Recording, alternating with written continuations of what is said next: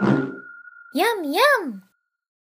Hello, this is Wes, and in this video, I'd like to show you how to render your Substance Painter maps inside of MODO. In MODO, we're going to be using the physically based material, so I'm going to show you how to create a custom configuration export for your Substance Painter projects. So the scene I have here is just this sample scene that we ship with in Painter. So if I do File, Open Sample, you'll see that we have this preview sphere. And for the environment map, I'm just using Glazed Patio. Now you can grab these from your Substance Painter shelf in the Documents folder, or you can use any environment map you would like. So now let's take a look at exporting our textures. So I'm going to right click and go to Export Textures.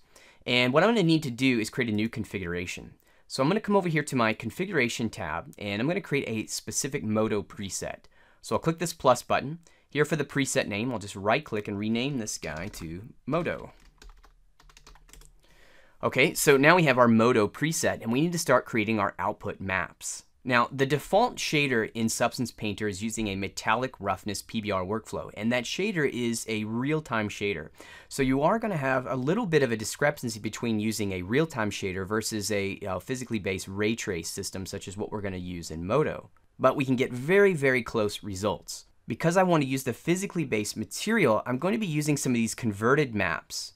These converted maps allow us to basically kind of transfer that PBR data to other map types that we can use in different renderers. And we're going to utilize these maps here for our MODO configuration. Now, another thing that you could do is just export the default PBR metal rough maps and use the Unreal shader inside of MODO. And that works great as well. However, I feel like we can get a bit more of a closer match by using just the physically based material. Okay, so now let's get to the process of actually creating our output maps. So the first thing I'm going to do is just create an RGB. So I'm going to create an RGB output here. And let's set up our name. So I can use this little $ here to create a couple flags here for my naming convention. So for example, I want to set this to use the mesh name. And then I'll do an underscore. Again, I'll use another flag here, the texture set, to append the texture set to my output name. And then what we're going to use is this converted map here for diffuse. So we need a diffuse texture. So here, let me use an underscore, and then we'll call this diffuse. Now I can come over here to my converted maps and just left click and drag and drop this right on this RGB button. And then this pop-up appears, and I'm going to set this to the RGB channels. And so that's all I need to do. So now let's set up some more RGB outputs. Instead of creating the output from scratch, I'm just going to kind of borrow what I already have here by clicking this duplicate button. So we'll do this. This time we're going to work on our normal. So here, let me just change this output name here to normal. And then I'm going to come over here to my converted map where we have normal. And I want to use the OpenGL. So we're going to left click, drag and drop this onto the RGB button, and again choose RGB channels. So here you'll notice that the RGB button here is kind of changing color, and we can see that same color is marked next to the converted map that we're using. This again just lets us see what maps are being assigned to the outputs here. All right, so let's create another RGB output. So again, let's just dupe this guy, and this one here is going to be our specular. So we'll do underscore, and I'm going to use specular. Now in my case, we have two options. We have reflection and specular. And these two maps actually encode data just a little bit differently. So for instance, the reflection map is going to have our metal reflectance values for the areas of our maps here that are pure metal. And then for areas that are non-metal or dielectric, it's going to set that to pure white. So basically, we're not going to have any tint to the reflection for dielectrics.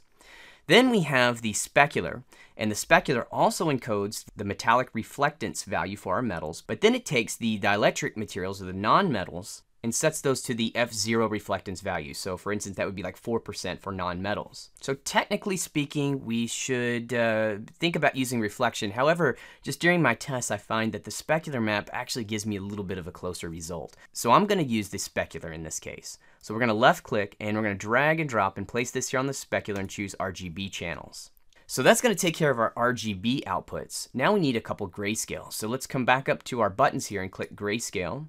And here, let's set up our flags. So again, just as we did before, we'll use mesh and underscore texture set. Okay, so now that we have that, we're going to use a roughness. So now we can just come over to our input map. Because we were working with roughness directly here in our Substance Painter project. We don't need to convert it from anything. So we're just going to grab roughness, left click, drag and drop it, and here just place this under gray channel. And let's set the actual name here to roughness. And we're going to need another grayscale channel, so let's dupe this guy. And so this one here, I'm going to call this one F0. And we have a specific F0 map. And we're going to use this guy. Now the F0 map encodes that Fresnel value at a 0 angle. So for instance, with metallics, you're going to see this closer to white. And with non-metals or dielectrics, you're going to see this closer to a dark value. This is going to represent that 4% specular amount that you see inside of MODO's material, physically based material for the non-metals. And then for metals, we want this F0 to be a much higher value. So we're going to use this here for our specular amount. This is our F0. So let's just left click, drag and drop, and just place this here and choose gray channel. And you know, just so it makes a little bit more sense once we're inside MODO, let's actually just call this specular amount. So this actually takes care of the core maps that we need to rebuild this physically based material inside of MODO. Now, one other thing that I do that technically isn't physically accurate in this case, because we're using a ray trace renderer, is I'll also come in here and I'll just create one more of these channels, and then I'm going to add my ambient occlusion into this. And sometimes you get just a little bit of extra punch multiplying this ambient occlusion into the specular amount. And we'll use this as a trick. So here I'll just call this AO. And we'll come over here to our ambient occlusion. Now in this case, I didn't paint any ambient occlusion. So what I'm going to do here is just use my ambient occlusion that I baked. This is the mesh map. So I'm just going to left click and drag and drop and set this from gray channel. Now, if you have a situation where maybe you were adding some ambient occlusion here in your layer stack, you could use this mixed AO, which is going to be a mixture of your ambient occlusion that you baked with any ambient occlusion data that you set here inside your layer stack. But in my case, I don't have that.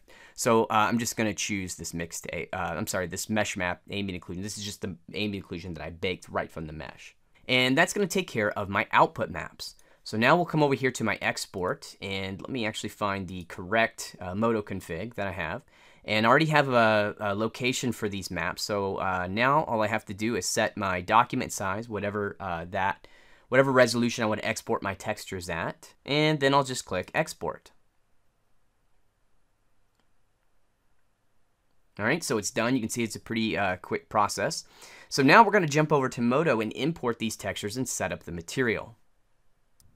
Okay, so here we are in MODO, and I've just imported in the mesh that I had in my Substance Painter project, and I've grabbed that glazed patio HDR map, and I have this placed here as my environment. And so I have a single material group here.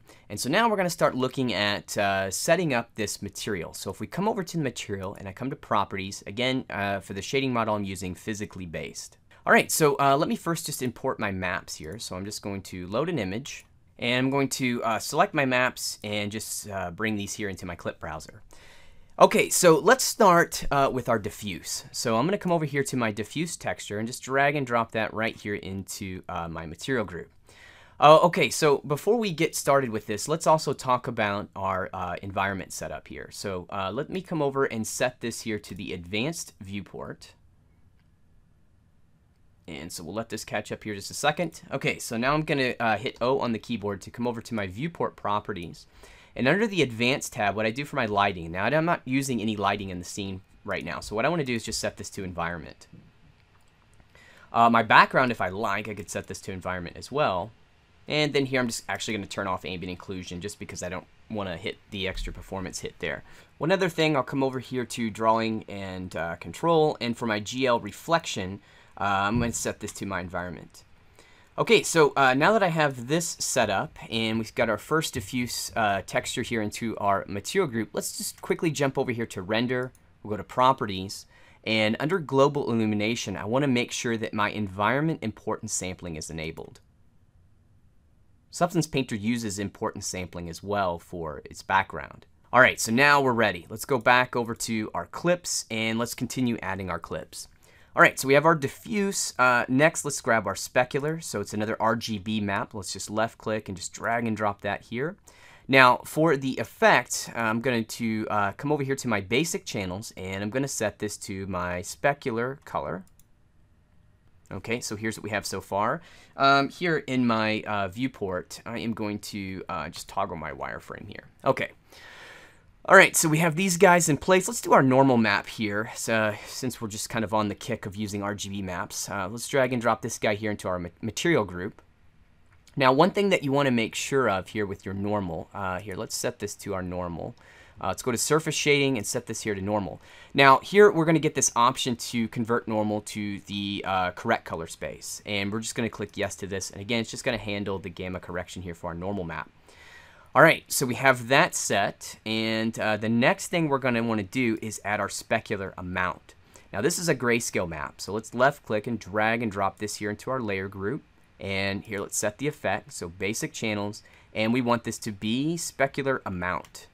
So we'll set this to specular amount. Now, one thing we want to do is make sure that this map type is correctly interpreted for this linear workflow. So we're going to come over here to our properties here with this guy selected, and I'm going to go to the image still tab, and for color space, I'm going to change this from default and just set this to be linear. Now, it just depends on how, your color management is set up inside of MODO. For me, I just have it set here to linear. I know that my RGB maps, because of the color management preferences, which actually I have set at default, they're just going to set these as sRGB, which is going to be correct. But this, I want to set this to be linear. All right, so again, back to our clips, and the next thing we want to do is our roughness. So left click, drag and drop this guy in, and let's set our effect. So here we'll come over to basic channels, and we want this here to be roughness. Once again, we're going to come to our properties, and the image still, since this is a grayscale texture, all grayscale, we need to interpret these as linear. So we'll just make sure we have that set correctly. And let's jump back over here to clips. Now, at this point in time, we now have our render set up correctly. We have our physically based material rebuilt from the maps we exported from Painter, and we now have that rendering right here inside of MODO, and we're getting a very close result.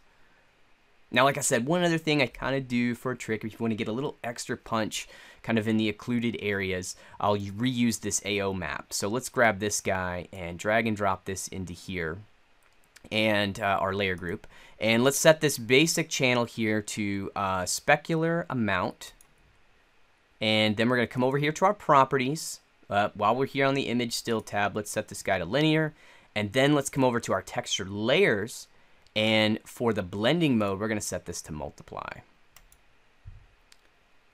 So it gives us just a little, like I said, a little bit of extra punch in those occluded areas. It's not needed, technically not physically correct for what we're doing here, but it's, kind of a stylistic choice here. And so here we go. We have our maps exported from Substance Painter and applied here in MODO and rendering, and we're getting a pretty nice result. And now we have our own MODO configuration that we can use next time, so we can just quickly export our maps and just bring them here into MODO for our rendering. Thanks a lot for watching, and I'll see you next time. Yum, yum!